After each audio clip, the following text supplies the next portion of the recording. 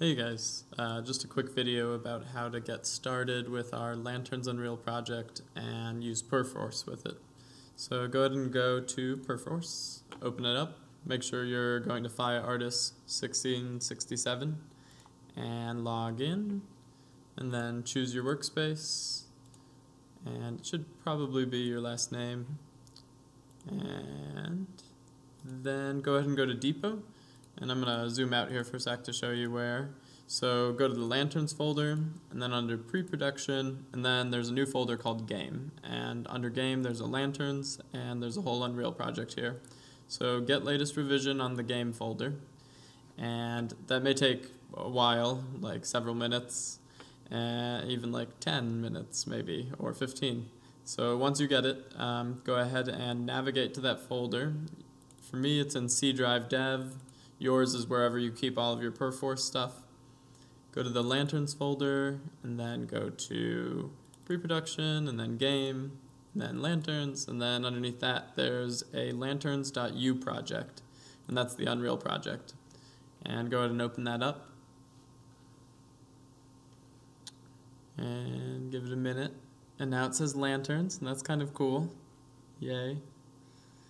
And so once you have that open, in order to make sure Perforce, you always want to be using Perforce when you're in Unreal, otherwise your assets might get out of sync with everybody else's assets.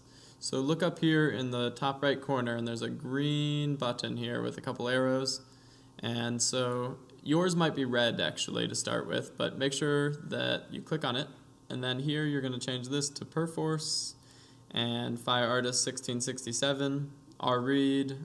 Well, you're not going to use rread, you're going to use your name, so C. Sterling or C. Hogston or I. Enriquez, and so go ahead and change those to your name, and then click on this little arrow here and enter your password here. It's the password you use to get on the 1667 server, so it's usually your PID without the alpha.